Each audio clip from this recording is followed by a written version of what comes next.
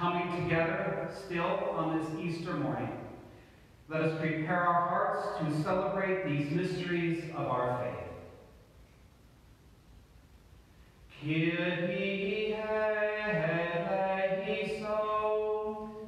Kyrie eleison. Christe eleison. Christe eleison. Kyrie eleison. Kyrie eleison. And may Almighty God have mercy on us, forgive us our sins, and bring us to everlasting life. Amen. Glory to God in the highest, and on earth peace to people of good will. We praise you, we bless you, we adore you, we glorify you. We give you thanks for your great glory. Lord God, heavenly King, O God, almighty Father, Lord Jesus Christ, only begotten Son, Lord God, Lamb of God, Son of the Father, you take away the sins of the world, have mercy on us. You take away the sins of the world, receive our prayer. You are seated at the right hand of the Father, have mercy on us.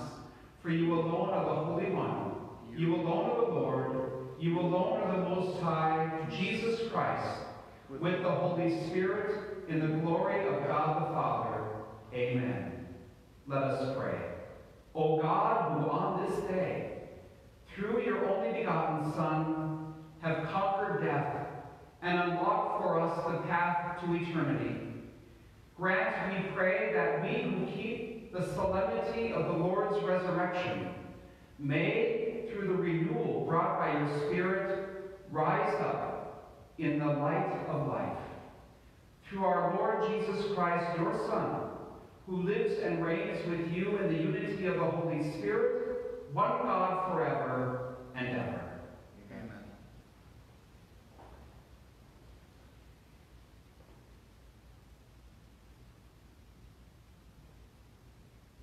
A reading from the Acts of the Apostles. Peter proceeded to speak and said, "You know what has happened all over Judea, beginning in Galilee after the baptism that John preached, how God anointed Jesus of Nazareth with the Holy Spirit and power. He went about doing good and healing all those oppressed by the devil, for God was with him.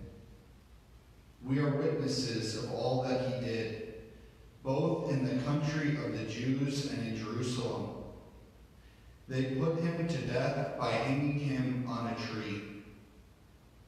This man God raised on the third day and granted that he be visible, not to all the people, but to us, the witnesses chosen by God in advance, who ate and drank with him after he rose from the dead. He commissioned us to preach to the people and testify that he is the one appointed by God as judge of the living and the dead. To him all the prophets bear witness that everyone who believes in him will receive forgiveness of sins through his name." The word of the Lord. Thanks be to God. This is the day the Lord has made. Let us rejoice and be glad. This is the day the Lord has made. Let us rejoice and be glad. Give thanks to the Lord, for he is good, for his mercy endures forever. Let the house of Israel say, his mercy endures forever. This is the day the Lord has made. Let us rejoice and be glad.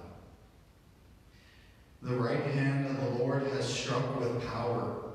The right hand of the Lord is exalted. I shall not die but live, and declare the works of the Lord. This is the day the Lord has made. Let us rejoice and be glad. The stone which the builders rejected has become the cornerstone. By the Lord has this been done, It is wonderful in our eyes. This is the day the Lord has made. Let us rejoice and be glad.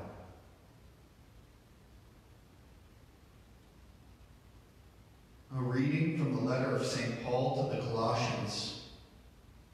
Brothers and sisters, if then you were raised with Christ, seek what is above, where Christ is seated at the right hand of God. Think of what is above, not of what is on earth. For you have died, and your life is hidden with Christ in God. When Christ, your life, appears, then you too will appear with him in glory. The word of the Lord. Thanks be to God. Christians, to the Paschal victim, offer your thankful praises. A lamb the sheep redeems. Christ, who only is sinless, reconciles sinners to the Father. Death and life have contended in that battle stupendous. The Prince of Life who died reigns immortal. Speak, Mary, declaring what you saw wayfaring, the tomb of Christ who is living, the glory of Jesus' resurrection. Bright angels attesting, the shroud and napkin resting. Yes, Christ, my hope is arisen. To Galilee he goes before you.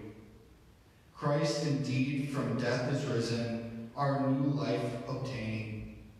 Have mercy, the victor King, ever reigning. Amen. Alleluia.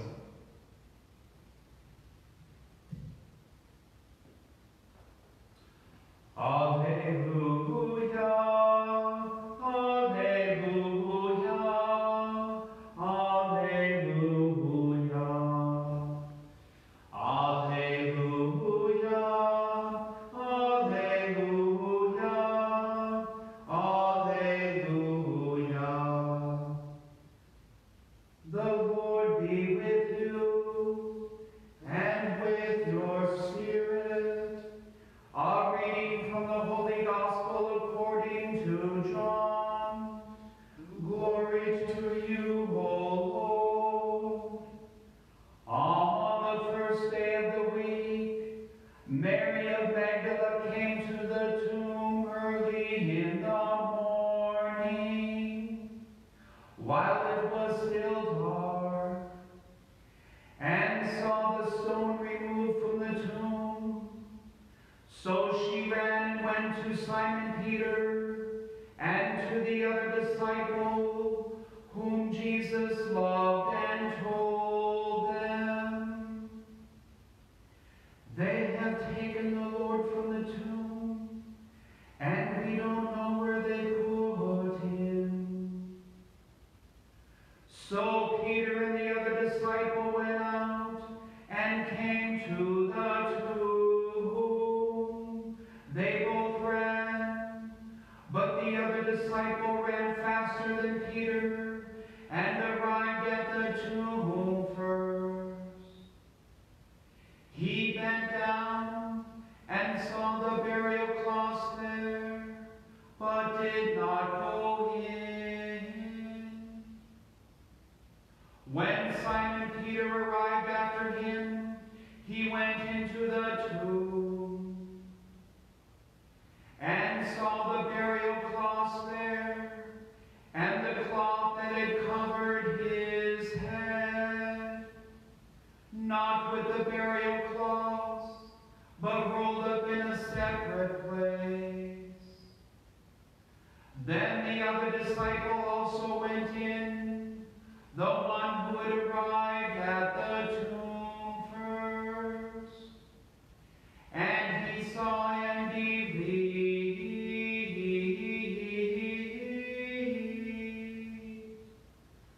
for they did not yet understand the scripture that he had to rise from the dead. The Gospel of the Lord. Praise to you, Lord Jesus Christ.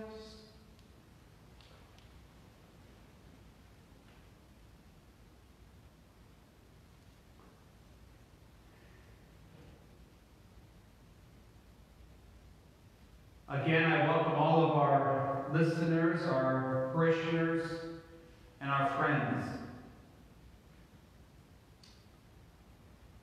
This gospel we just heard from the 20th chapter of John is the gospel we hear every single Easter Sunday morning. Isn't it maybe the most important gospel reading ever? We learn so much about the resurrection of Jesus in these 9 verses. And it's a story, as I thought this morning, it's a story we need in our lives today. Mary Magdalene came to the tomb while it was still dark. And she saw that the stone was removed. So many things happen in our lives of significance in darkness. First of all, our Lord was born in darkness. The Bible tells us that the shepherds were watching their sheep at night when the angels came. When our Lord was crucified, darkness covered the land. And he rose from the dead while it was still dark on this early Easter morning. And there's darkness in our lives right now. There's darkness in our country right now. We need our Lord's light more than ever. But I want all of you to remember that on that first Easter morning, the followers of Jesus were in their homes like you are now. So Mary Magdalene ran to the home where Peter and John were and told them that the body's been stolen. We don't know where they put them. So Peter and John have a lot of energy. Something's not right. The tomb's been sealed. It had a guard. How can the stone be removed? So they run to the tomb. Now, we always thought that between the two, John and Peter, Peter would be the older one. And Peter would be the one with authority. And that's how this played out. The younger disciple, John, arrives at the tomb first. But he does not go in. He peeks in and sees the wrappings. He waits for the elder authority figure. Peter arrives. Peter goes into the tomb. He not only sees the wrappings, he sees what the Bible says is more wrappings rolled up in a place by itself. Then John has the courage to go into the tomb, and then John is given the gift of belief.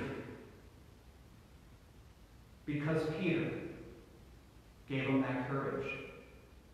In our Catholic tradition today, the successor of St. Peter, our Holy Father, gives us courage to enter into the world, the life of the church. And the spirit of the church gives us that gift to believe. So, what is significant in this story? When John wrote this gospel, is what they saw in the wrappings. What is significant is that the dead body of Jesus was swiftly dematerialized in the resurrection. The decomposing dead body of our Lord was raised. It became mechanically transparent, and it left the wrappings just as they were put on the body. The wrappings passed through the body, being resurrected.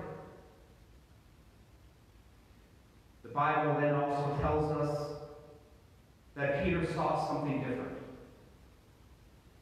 Peter saw the wrappings for our Lord's head. They were rolled up in a separate place by itself.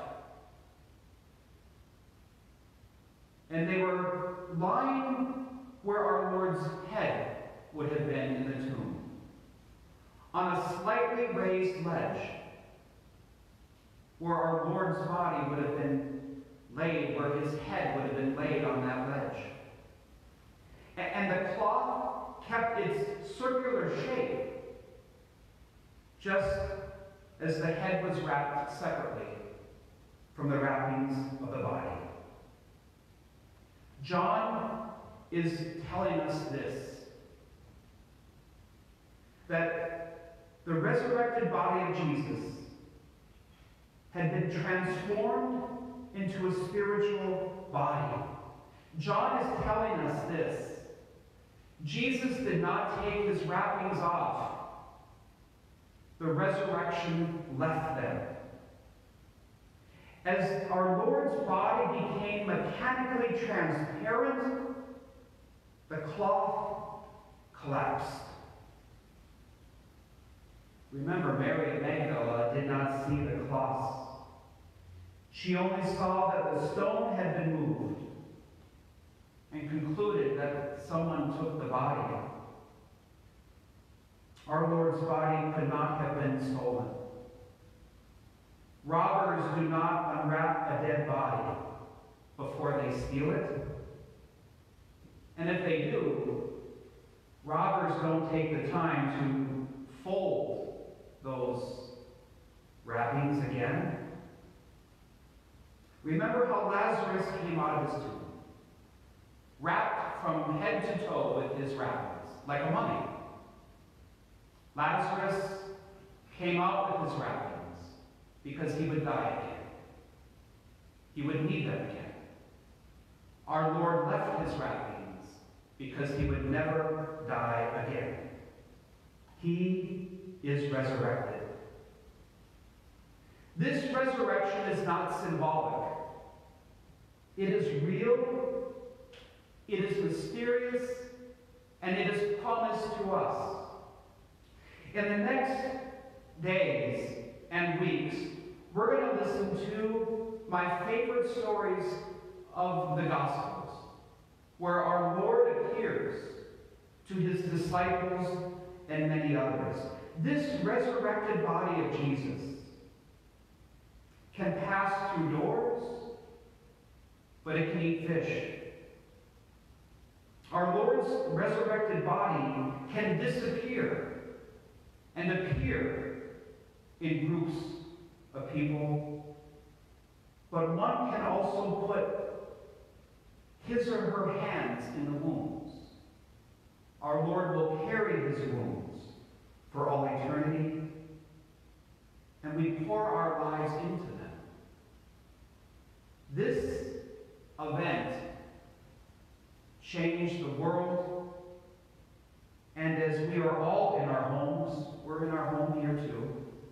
We live just right next door. We have the same joy, perhaps a little bit of the same fear, but the same promise. St. Paul wrote this: if Christ had not been raised, then our preaching is in vain, and your faith is in vain. If Jesus is not raised from the dead, we're not fools for Christ. We are just plain fools. But he lives. I always thought of what I just told you, the story of the resurrection.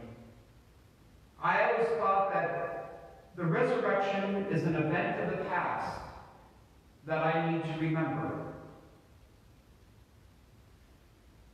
But really, the resurrection is a person with whom I need a relationship. Remember, Jesus himself said, I am the resurrection. He is the resurrection. He lives. He appeared to his followers to form the church. And he comes to us today in so many ways. And I think one of the ways he comes to us at this time is to bring us peace, to bring us courage, like John had to enter the tomb, and to bring us the gift to believe. My dear people, the resurrection of our Lord is not a part of our faith. It is our faith. My prayer for you, as I offer this Mass for you, is that with God's grace, we will receive a deeper relationship with that person, Jesus Christ, the resurrection and the life. He is risen. He is risen indeed. And now we will profess our faith in that resurrection.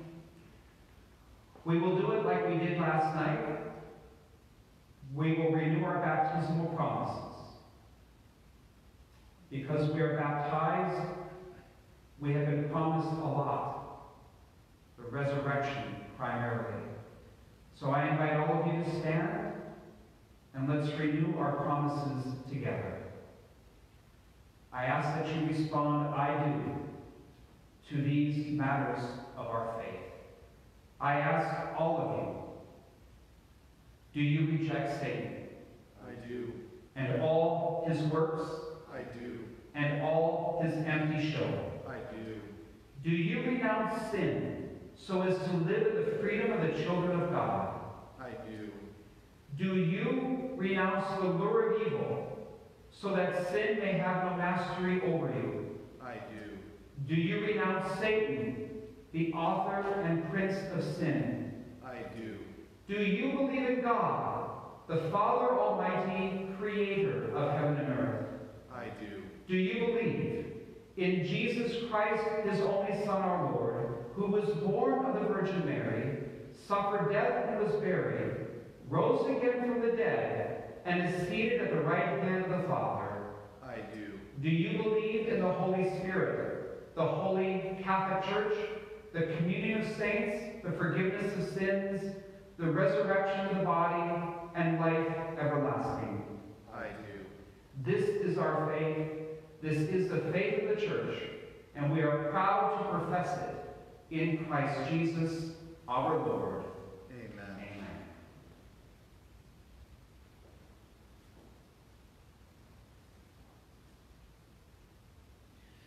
For the shepherds of our souls, that they may have the strength to govern wisely the flock entrusted to them by the Good Shepherd, we pray to the Lord. Lord, hear our prayer. For the whole world, that it may truly know the peace given by Christ, we pray to the Lord. Lord, hear our prayer. For our brothers and sisters who suffer, that their sorrow may be turned to gladness, which no one can take from them, we pray to the Lord. Lord, hear our prayer. For our community, that it may bear witness with great confidence to the resurrection of Christ, we pray to the Lord. Lord, hear our prayer. For all who have died, that they may enjoy perpetual light and peace in heaven, we pray to the Lord. Lord, hear our prayer. Almighty God, hear the prayers of your people worshiping your Son on this Easter morning. Hear their prayers and grant them as you give us every good thing according to your will, through Jesus Christ, your Son, and our Lord. Amen.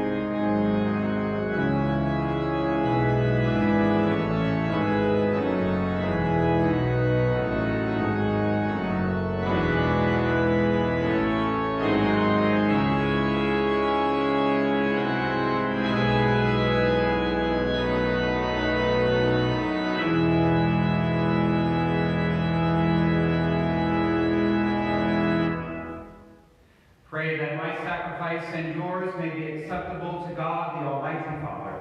May the Lord accept the sacrifice at your hands for the praise and glory of his name, for our good and of all his holy church. Exalted with paschal gladness, O Lord, we offer the sacrifice by which your church is wondrously reborn and nourished through Christ our Lord. Amen. The Lord be with you. And with your spirit. Lift up your hearts. We lift them up to the Lord. Let us give thanks to the Lord our God. It is right and just. It is truly right and just, our duty and our salvation, at all times to acclaim you, O Lord, but in this morning above all, to laud you yet more gloriously when Christ our Passover has been sacrificed. For he is the true Lamb who has taken away the sins of the world. By dying, he has destroyed our death, and by rising, restored our life. Therefore, overcome with paschal joy, every land, every people exalts in your praise, and even the heavenly powers, with the angelic hosts, sing together the unending hymn of your glory as they acclaim. Sanctus, Sanctus, Sanctus Dominus Deus Sabaoth, plene sunt caeli et terra, gloria tua, Hosanna in excelsis, benedictus, qui venit in nomine Domini, Hosanna in excelsis.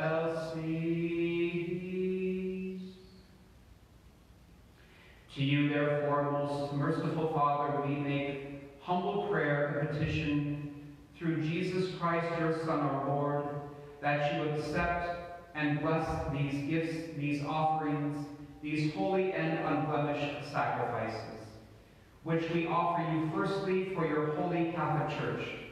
Be pleased to grant her peace, to guard, unite, and govern her throughout the whole world. Together with your servant Francis, our Pope, and David, our Bishop, and all those who, holding to the truth, hand on the Catholic and Apostolic faith.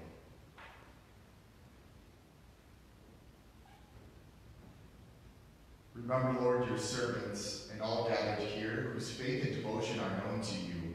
For them we offer you this sacrifice of praise, where they offer it for themselves and all who are dear to them, for the redemption of their souls and hope of health and well-being, and paying their homage to you, the eternal God, living and true.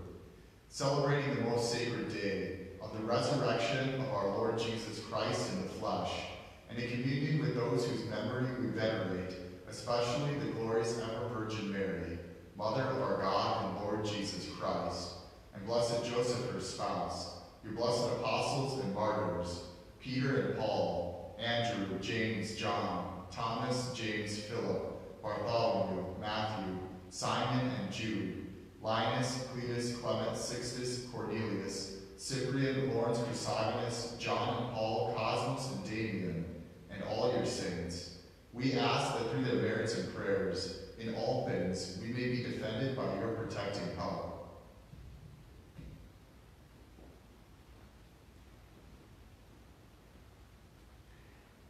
Therefore, Lord, we pray, graciously accept this oblation of our service, that of your whole family, which we make to you also for those to whom you have been pleased to give the new birth of water and the Holy Spirit, granting them forgiveness of all their sins. Order our days in your peace, and command that we be delivered from eternal damnation and counted among the flock of those you have chosen. Be pleased, O God, we pray, to bless, acknowledge, and approve this offering in every respect. Make it spiritual and acceptable, so that it may become for us the body and blood of your most beloved Son, our Lord Jesus Christ. On the day before he was to suffer, he took bread in his holy and venerable hands, and with eyes raised to heaven, to you, O God, his almighty Father, giving you thanks, he said the blessing, broke the bread, and and gave it to his disciples, saying, "Take this, all of you, and eat of it, for this is my body, which will be given up for you."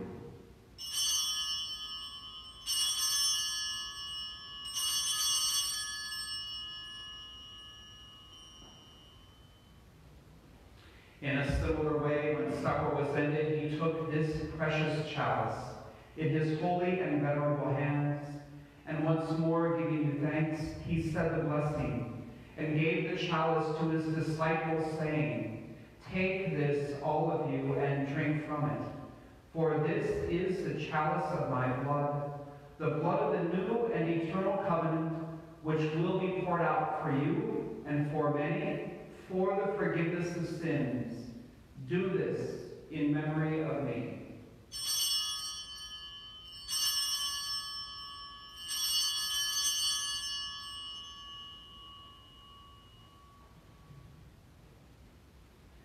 The mystery of faith. Save us, Savior of the world, for by your cross and resurrection you have set us free. Therefore, O Lord, as we celebrate the memorial of the Blessed Passion, the resurrection from the dead, and the glorious ascension into heaven of Christ your Son, our Lord, we, your servants and your holy people, offer to your glorious majesty, from the gifts that you have given us, this pure victim, this holy victim, this spotless victim, the holy bread of eternal life, and the chalice of everlasting salvation. Be pleased to look upon these offerings with a serene and kindly countenance, and to accept them, as once you were pleased to accept the gifts of your servant Abel the just, the sacrifice of Abraham, our father in faith, and the offering of your high priest Melchizedek, a holy sacrifice, a spotless victim. In humble prayer, we ask you, Almighty God, command that these gifts be borne by the hands of your holy angel to your altar on high, in the sight of your divine majesty, so that all of us, who through this participation at the altar receive the most holy body and blood of your Son, may be filled with every grace and heavenly blessing.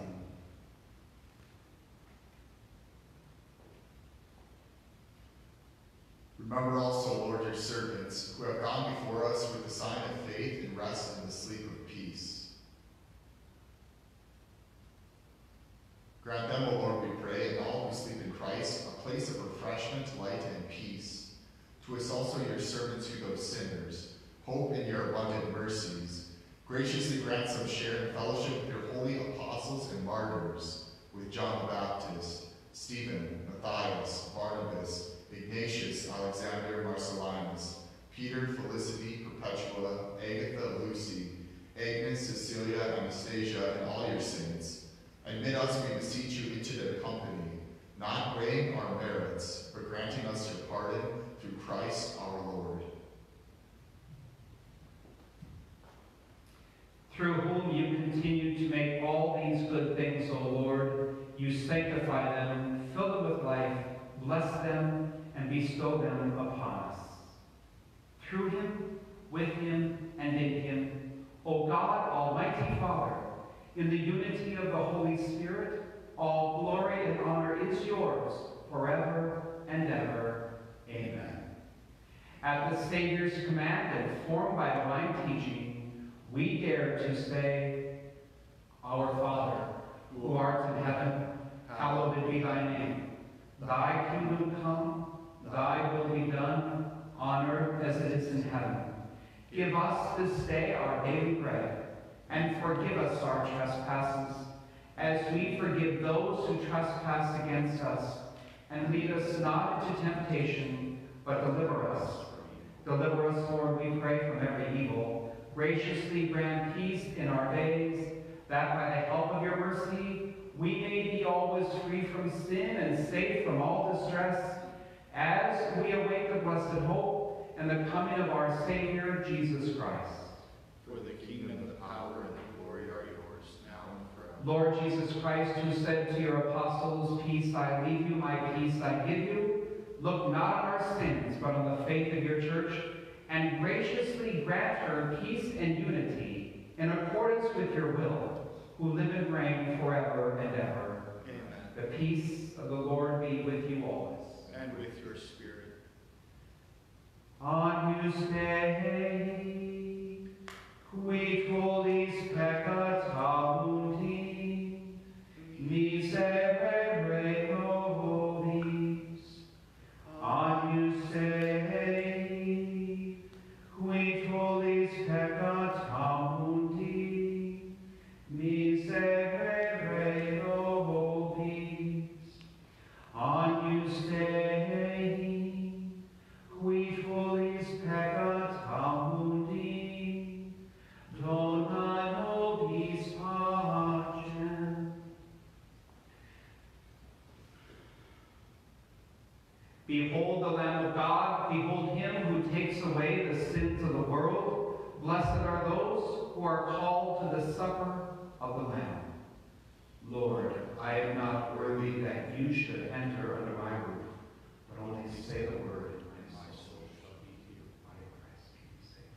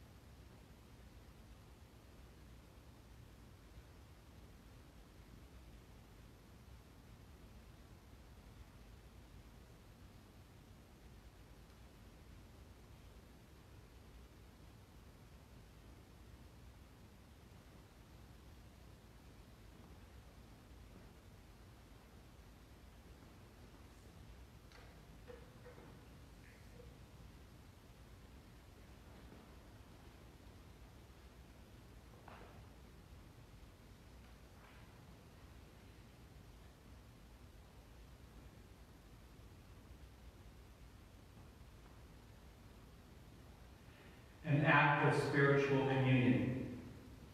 My Jesus, I believe that you are in the Blessed Sacrament. I love you above all things, and I long for you in my soul. Since I cannot now receive you sacramentally, come at least spiritually into my heart. As though you have already come, I embrace you, and unite myself entirely to you. Never permit me to be separated from you. Amen.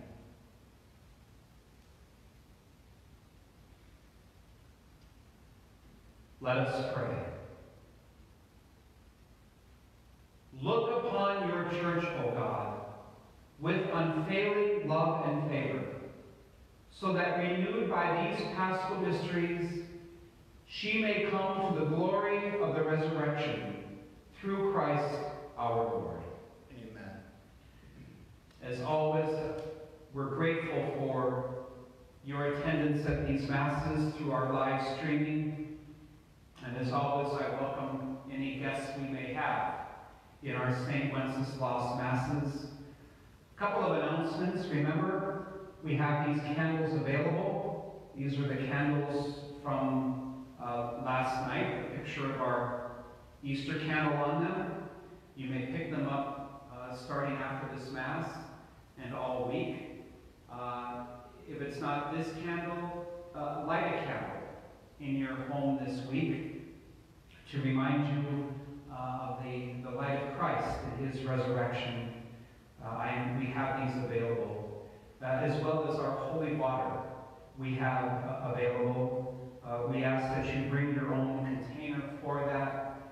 We're probably going to start selling containers here soon, but for now, bring your own container, and you may come again after this Mass for the holy water blessed at last night's Easter Vigil.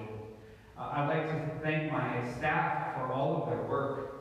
They're unseen to you and maybe even unknown to you, but we have been working hard. They've been working hard. We just kind of show up. But we began with drive-through poems. We've worked with these candles in different ways to come to you, and we're going to continue to work. On Tuesday morning, we'll continue to work as to how we do what we do here better, and we make it more effective for your faith. And I just ask all of you to pray and to keep your faith during these days. We can't lose our faith during these days. And we can't lose the practice we have of going to Mass or the sacraments. So we'll do what we can do, and I ask that you do your part as a baptized member of our Lord's body. I want to thank these young men, Nick Vetter, Father Dosh, my parochial vicar, who's been with us for 3 years now. Nick Vetter, our seminarian, will be with us. He's back from Rome. I think we kind of have a connection the rest of our lives. I think when we see ourselves 10, 20 years from now, the first thing we're going to say is, remember when we were live streaming and all of that? I couldn't ask to be with two finer young men. So thank you. I ask that you all stay well. And again, I cannot express more of a heartfelt happy Easter to all of you. It's probably more heartfelt this year than any year. The Lord be with you. And with your spirit. May Almighty God bless you, the Father, and the Son, and the Holy Spirit. Amen. Go forth, the Mass is ended. Alleluia. Alleluia.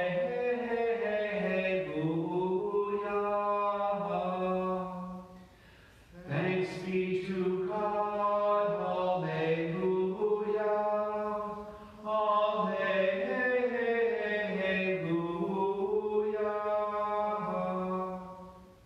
Remember, O most gracious Virgin Mary, that never was it known that anyone who fled to thy protection, implored thy help, or sought thy intercession was left unaided. Inspired with this confidence, I fly unto thee, O Virgin of Virgins, my Mother. To thee I come, before thee I stand, sinful and sorrowful. O Mother of the Word incarnate, despise not my petitions, but in thy mercy hear and answer them.